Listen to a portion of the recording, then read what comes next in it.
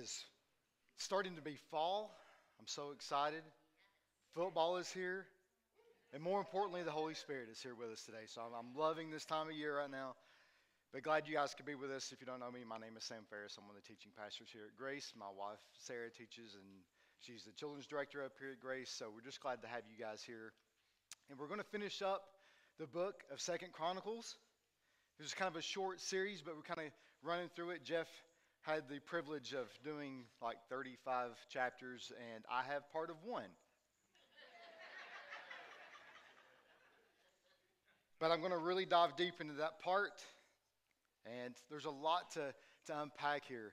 Again, we're going to see a continuation of all these kings and the people that have continuously, time after time, trust in themselves and not lean on their Father, and not lean on God, and not trust and put their full devotion into God. And they started out in captivity, and they're going to wind up in captivity. But I want to start with saying, it really made me think about profound moments in my life. Like everyone has those profound moments, those times in your life that you never thought would happen, or they were so unexpected, and it just really sticks with you, like it'll never leave you. I know for me, one that I thought of at a very young age, my great-grandfather, someone I looked up to so much.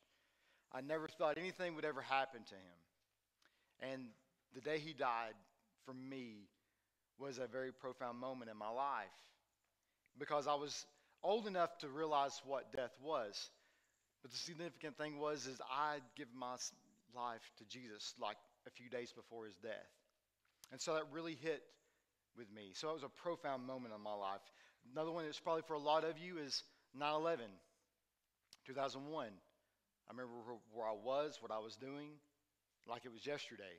I know it is like that for a lot of us. Fast forward 11 years, 9/11, 2012, my son Carson was born. Our son Carson was born.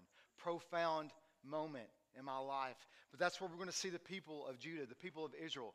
They're at this profound moment in their life. They're at a crossroads in their life that it's going to completely change, primarily because of leadership or lack thereof.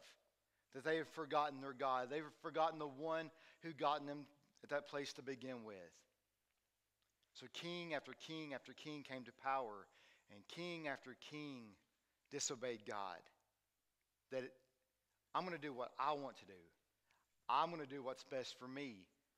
It's all about me. And they forget about God. But all they had to do was submit and be spared. God said, you can have all this stuff. You're out of captivity. You're my people. I ask that you worship me only. Submit to me. No other gods or goddesses. Submit to me and you will be spared. Submit to me and you'll have success. So the title of today's message is Submit and Be Spared. And I like how it's like a road sign. I went to Florida one time and it said, do you think it's hot here, God? So, submit and be spared. So let's go to the Lord in prayer. Father, we thank you for being here in our presence today, Father. Just speak to us today. Just open our hearts to your word. Help us understand what you're trying to tell us. Father, that we're going to take what you're going to give to us and we're going to take it out there to the world. Father, we thank you for being here today. Father, just spread this room with your Holy Spirit. Open our hearts, open our minds to your truths. We lift up everyone in here today, Father. You know what they're going through. You know what I'm going through. Father, we just turn it all over to you today. We love you and we thank you. In your name we pray. Amen. So submit and be spared. Submit to me, or it's not going to turn out very well for you. And it's not going to turn out well for the people. It's not going to turn out well for the kings because they would not submit. Even the so-called good kings, like Jeff listed them all up here the other day, even the so-called good kings, they didn't get it right. They still failed at times. But king after king, they didn't follow God's plan. They thought that their way was better than his way. But all they had to do was submit, and they would be spared. For the people, they were no different, because they were following the leadership of their king. Well, the king's not worshiping God. Why should I? The king's worried about himself. I'm going to worry about myself. They were just following the examples that were set before them. My way is better. I've got this under control. I can solve this problem. All I need is a better job. All I need is a little bit more money. I'm just going to put all these other gods and goddesses up on my mantle and cover all my bases. Because if this is going wrong, I'm just going to worship over here. If this is going bad, I'm just going to turn to that over there. And they get further and further away. And God said, just submit to me and be spared. But they turn their backs on God. They turn their backs on him. Just like Jeff said last week, God will eventually turn us over to our sins if that's what our heart desires. The people are no different. They did not desire God. They didn't submit to God. So he's going to turn them over. He's going to say, I've had enough. And that's where we're going to find the nation of Israel today. 2 Chronicles chapter 36. We're going to start in verse 11. But the people have turned their backs on God. The people that were in captivity, that were wanting out of Egypt, and God led them out, were once again going to be put right back where they started, in captivity. Verse 11. Zedekiah was 21 years old when he began to reign, and he reigned 11 years in Jerusalem. He did what was evil in the sight of the Lord his God. Shocker. He did not humble himself before Jeremiah the prophet, who spoke from the mouth of the Lord. He also rebelled against King Nebuchadnezzar, who made him swear by God. So at this time, the Egyptians came upon them. They took them over. They took them captive. Kings were put in bondage. And so the people were like this vassal nation. They were not their own. They were being run by the Egyptians. And now King Nebuchadnezzar of Babylon is coming on the people. And he's going to run things for a little while. This pagan king. He stiffened his neck and hardened his heart against turning to the Lord, the God of Israel. And all the officers of the priests and the people likewise were exceedingly unfaithful, following all the abominations of the nations, and they polluted the house of the Lord that he had made holy in Jerusalem. The Lord, the God of their fathers, sent persistently to them by his messengers, because he had compassion. He had compassion on his people. These people that continuously turned their backs to him, he still had compassion for them and his dwelling place. But verse 16, but they kept mocking the messengers of God, despising his words and scoffing at his prophets, until the wrath of the Lord rose against his people, until there was no remedy. There's no remedy. No one likes to hear that. If you got an illness and they're like, no, there's no remedy for that. There's no remedy. The people were so far gone. There was no remedy. God sent messenger after messenger to the people. Submit to God. Turn to God. But yet they scoffed at him. The same thing happens today. You probably have people that you're witnessing to. You probably have people in your life that you're trying to lead to Christ, and they're scoffing at you. They're disagreeing with you. They don't believe in God. The same thing happens. The same thing has happened. So they were in captivity. Now they're in captivity again.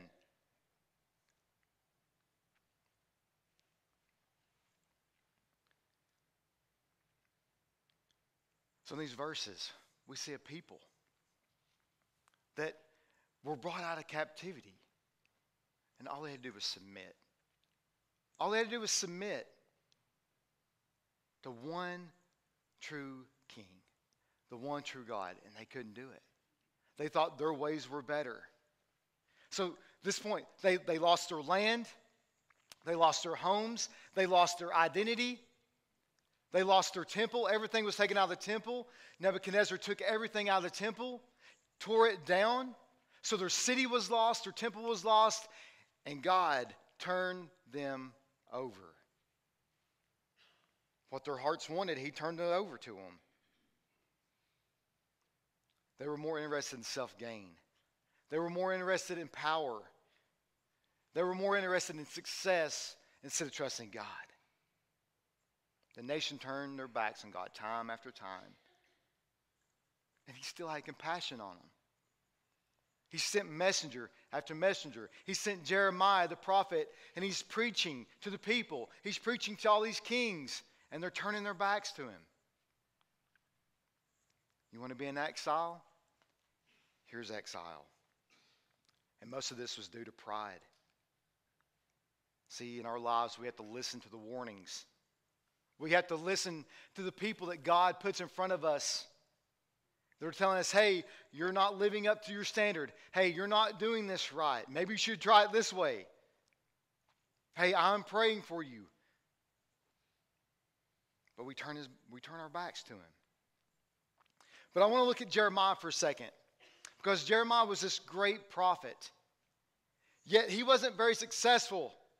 He was doing the work of God. He was delivering God's message to the people. He was doing what God called him to do, yet he had very little success. His people were put into exile. Kings would not listen to him. They would not fully submit. And a lot of times in our ministry, we get tied up and we get so concerned and so focused on our success about making it that we forget God. But see, God doesn't call us for our success. He doesn't call us for our trophies. He doesn't call us for the great things that we're going to do. He calls us for our yes. He wants us to submit to him. And when he lays something on our hearts to do, when he gives us a calling, all he wants is our yes. I'll never forget when Dennis told us that we were going to have a rotating pulpit and I was going to be one of the team. I was like, nuh-uh. Jeff was like, no way, that's not going to be us. God, I'll do anything but that. God is not concerned with success. He wants our yes.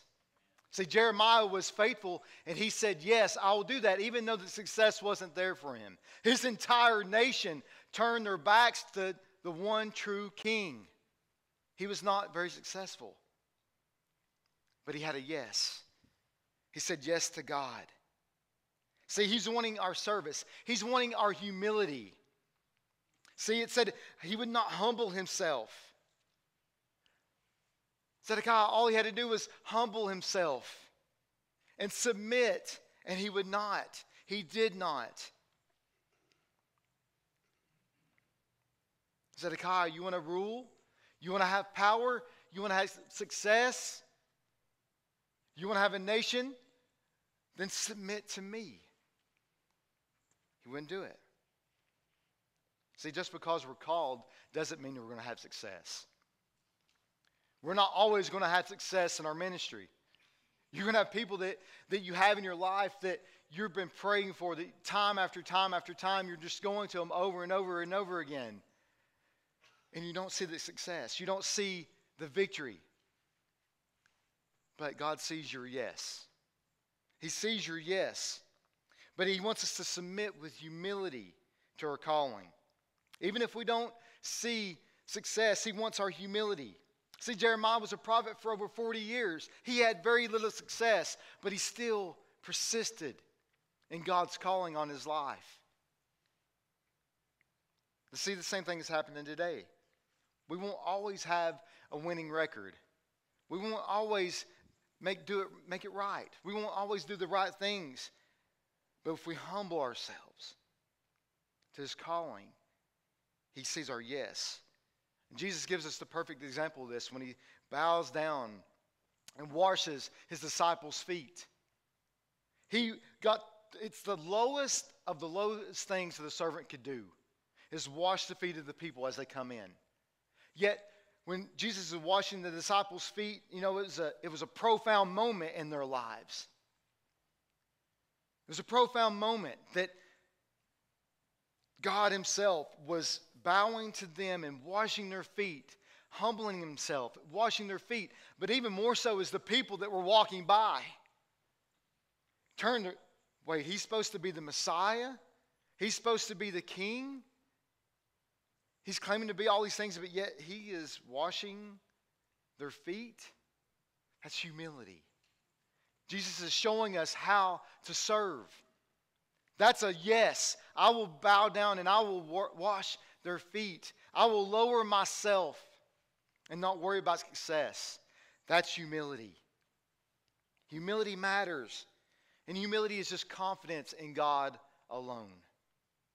It's our full confidence in Him. Humility is completely trusting God and not ourselves.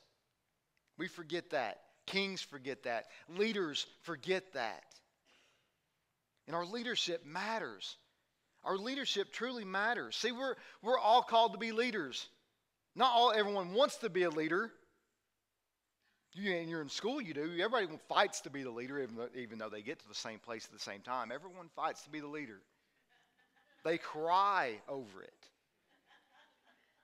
And they're like, oh, you can be the boost. I don't want to be the caboose. Like you're all going to the same place at the same time.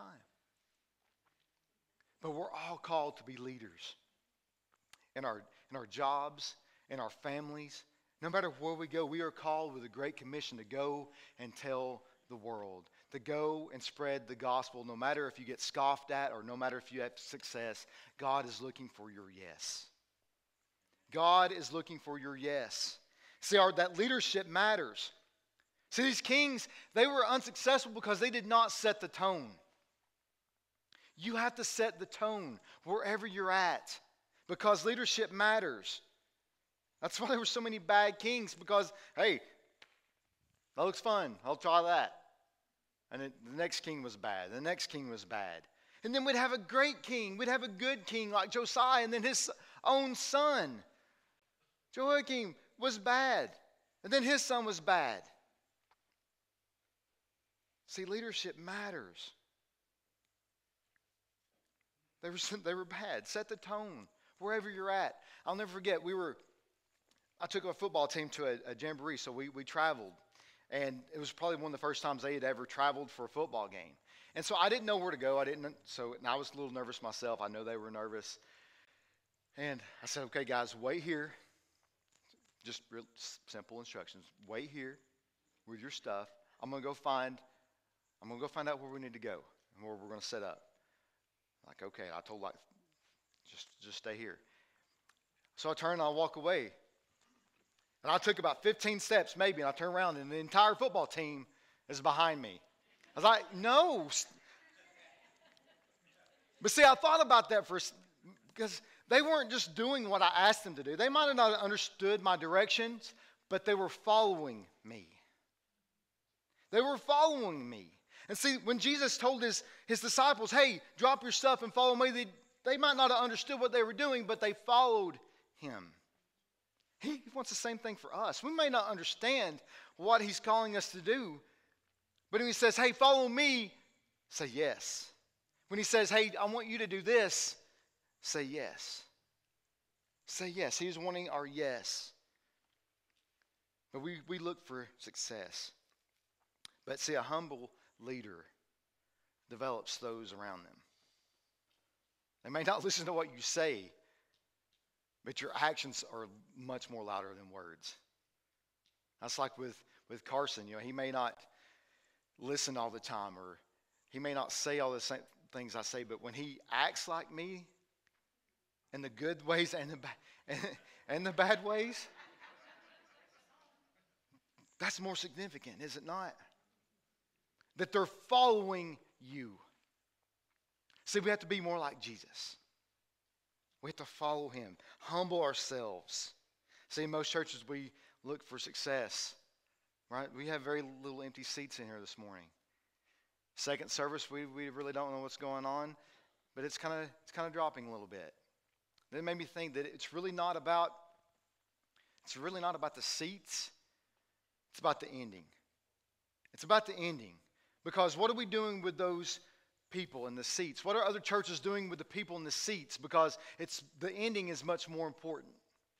So are we pouring out in churches like we should? Or are we focused more on quantity than we are quality? See, it's the ending that matters. It's the ending that matters, not the success. But the people that we're leading, it's about their ending. Stay persistent. Their eternity is where we find success. See, our discipleship matters. Who are you talking to? How are you talking to them? Who are you walking with? See, discipleship matters. How's your talk? That's all tied into leadership. See, for most of these kings, they refused God time after time until it was too late.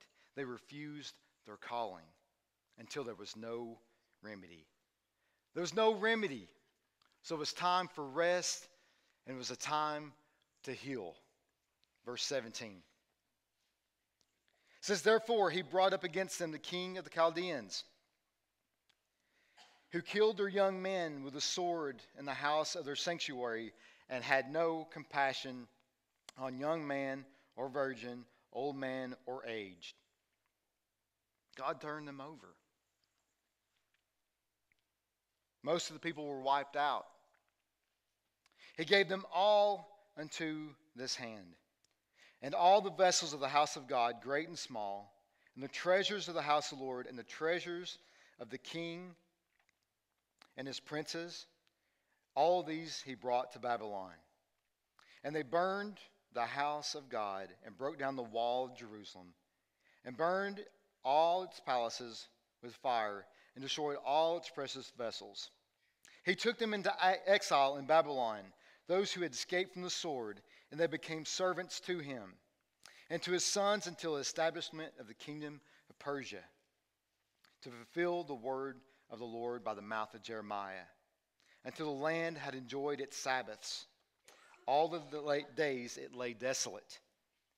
It kept its Sabbath to fulfill 70 years. See, we see pride comes before the fall. Now we see the fall. Without God, a nation dies. A city dies. They were put back into slavery right where they started.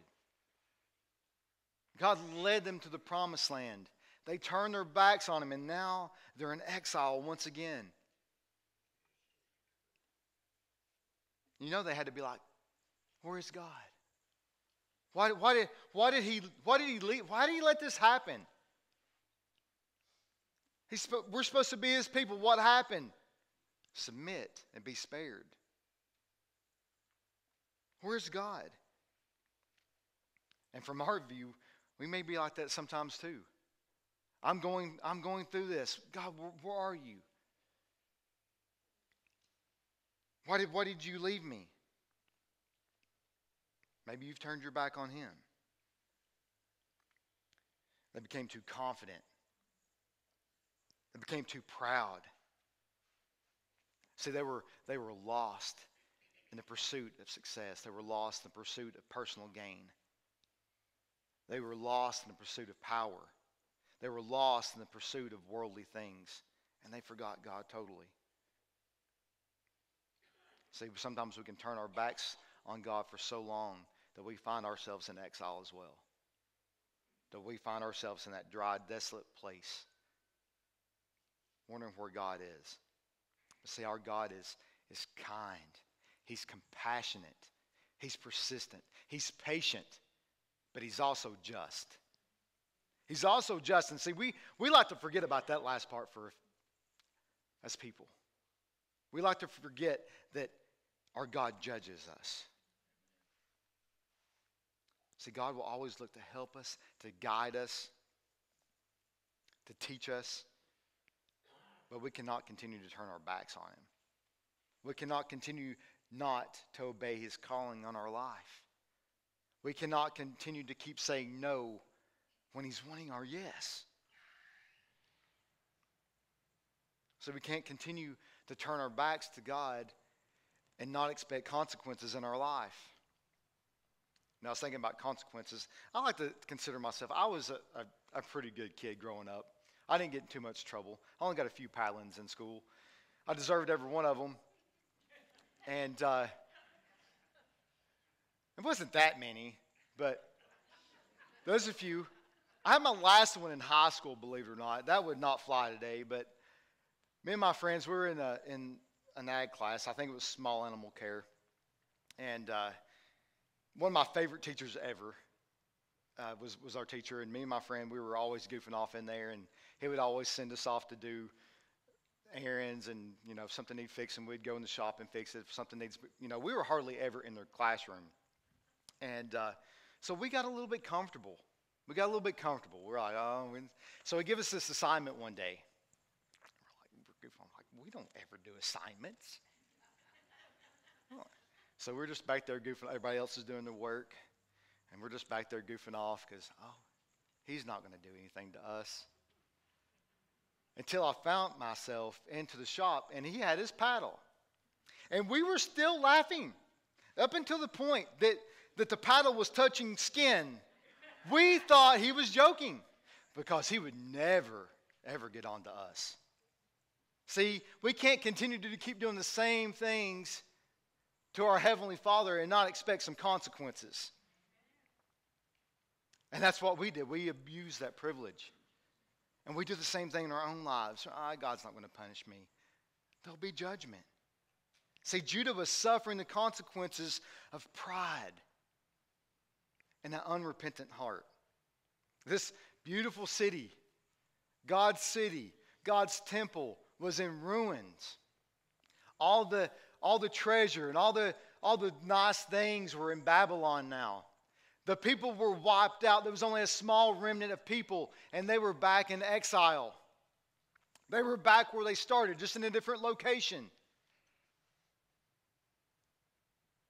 It was ransacked. It was destroyed. And see, all these things were prophesied to happen.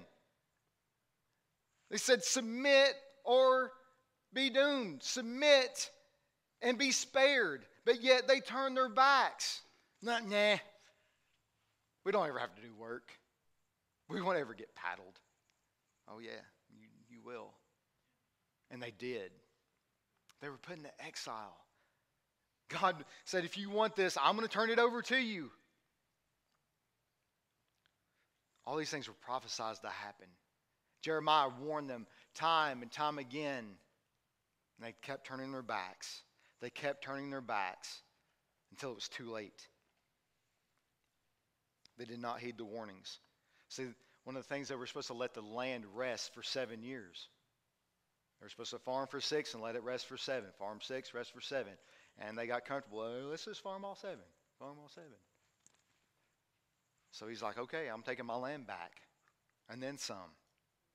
So it could have its rest. So it could have its Sabbaths. And I really think that he's telling us the same thing. That sometimes we just need to rest. And I'm not talking about sitting on your couch and watching TV. Sitting on your couch and reading a book. Rest. Rest. And that means just sitting down and meditating on his word. Just talking to him. Rest. When things get loud, when things get crazy, when things seem like they're falling apart, rest. Take your Sabbath. Take your Sabbath. See, it's a lesson of tough love. So we need lessons of tough love every once in a while. They ignored prophets. They ignored God's word. See, they were in exile, but they were not totally abandoned. After all of this, they were in exile, but they were not totally abandoned. See, God saved a remnant of people. There was just some survivors left. Probably not the strongest people, but people nonetheless. They were not forgotten. Let's see how it ends right here. Verse 22 and 23. It says, now in the first year of Cyrus, king of Persia, that the word of the Lord by the mouth of Jeremiah might be fulfilled, the Lord stirred up the spirit of Cyrus the king of Persia, so that he made a proclamation throughout all his kingdom and also put it in writing. Thus says Cyrus the king of Persia, the Lord, the God of heaven, has given me kingdoms of this earth and has charged me to build him a house in Jerusalem, which is in Judah. Whoever is among you of all his people. So, hey, all of you that are in exile, you get to go back. The Lord told me to let you go. I'm going to submit and be spared. Go back. Whoever is among you of all his people, may the Lord his God be with him, and let him go up. See, even in exile, God keeps his promises. He keeps his blessings and judgment. See, even in exile, you may be feeling right now today that you're in this desert place, that you feel all alone. That you feel like that all hope is lost. You feel like nothing is working out. You don't feel God in your life. You may be in exile today, but he is still there. That God keeps his promises. He keeps his promises for your life. Even though you may not see it, the blessings are going to be there. See, God uses Cyrus, a pagan king, to send his people home after 70 years of exile. After the land rested, they were sent home to rebuild, to replenish, to submit, and be spared. See, this nation, it was stripped to the foundation. It's completely wiped off its foundation. But see, there was a greater foundation that it was built upon. And it was God. See, these buildings could be wiped away and rebuilt again, but God was their foundation. See, everything may have seemed stripped away. Everything may seem stripped away in your own life. That you feel like your temple's broken down. That you feel like your city is wiped out. That nothing is going right. But God is your foundation. His blessings are there for you. For them and us, our own remedy, our only true remedy for our life is Jesus. He's the only remedy. He is the only cure. He's the only cure for our hearts. He's the only cure for nations. He's the only cure for this world. Jesus is the only remedy. So when there is no remedy, Jesus is the remedy for the world. See, for the world, a new king would be coming. And they prayed year after year after year that a new king, their Messiah, would come and take and fix everything that was wrong. That they would spare them from Rome and all the oppression that years later that they would go through. They were waiting on this king. But see, he didn't come just to free a few captives. He didn't come just to save a nation. He came to save the world. In John 12, it says the next day the large crowd that had come to the feast heard that Jesus was coming to Jerusalem. So they took branches of palm trees and went out to meet him, crying out, "Hosanna! Blessed is he who comes in the name of the Lord, even the King of Israel."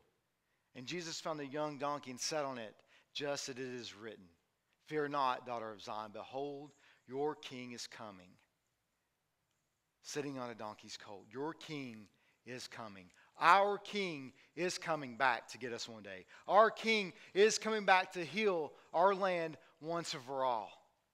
The one true king will be coming back. See, Jesus was arriving to bring peace, but not just between Jews and Gentiles, not but just between the Jews and the Romans. He was bringing peace to the entire world. He was going to do what no other king could do. So the temple would be rebuilt, but now the king comes to dwell and tabernacle with us. Those temples that were torn down, we are his temple. He tabernacles with us. His Holy Spirit is in us. See, even in exile, even in this broken, messed up world, he tabernacles with us. That we serve the one true King, the King of Kings and the Lord of Lords. All these kings, the good and the bad, they never measured up. And they all died. And someone else took their place and he died. Someone took his place and he died. Good kings and bad kings. But Jesus is the King of the world who died so that we could live. See, he's more concerned with our eternity than he is our comfort here on earth. He's more interested in our eternity than he is our success right now. All he's looking for is our yes. Because if we say yes to him and we submit to him, we will be spared. Submit to him. Say yes to Him. So if you're here today and you never said yes to Him, and He is not your King, submit today and you will be spared. You will be spared. So in closing, I want to live my life more like these three people. Because we're talking about Babylon and King Nebuchadnezzar. Maybe you remember the story of Meshach, Shadrach, and Abednego. Time and time again, Nebuchadnezzar says, bow before my gods. Bow before my statues. Now, we're not going to do it. Everyone else may bow, but we will not bow. So we would rather die. That our God would be with us. That we are confident that our Heavenly Father will be with us no matter where we go. Even if you put us in the fiery furnace, our God will be with us. And even if He doesn't, we would rather die than to bow down to your gods. That's how we should humble ourselves. That's how I want my life to be. I would rather die than not submit to Him. Than not to say no to His calling on our life. Submit to Him and be spared. Let's pray. Father God, we thank you. We thank you for this day. We thank you for all your many blessings. We thank you for being in our presence today. Father, if there's anyone here today that does not know you as their Savior, as their Lord, as their one true King, Father, today all they have to do is ask with a repentant heart. All they have to do is submit to your calling on their life. Say, Jesus, come into my life. Forgive me for my sins. Be Lord over my life. That I turn everything over to you. That I submit to you, Jesus. That I believe that you rose on the third day after being killed on the cross for my sins, for my transgressions, for my failures. Jesus, save me today. Be King of my life.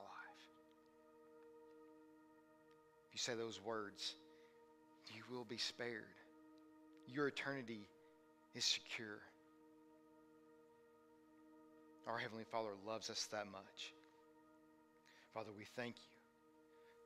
We thank you for being in our presence today and being in our midst. We love you. We thank you. In your name we pray. Amen.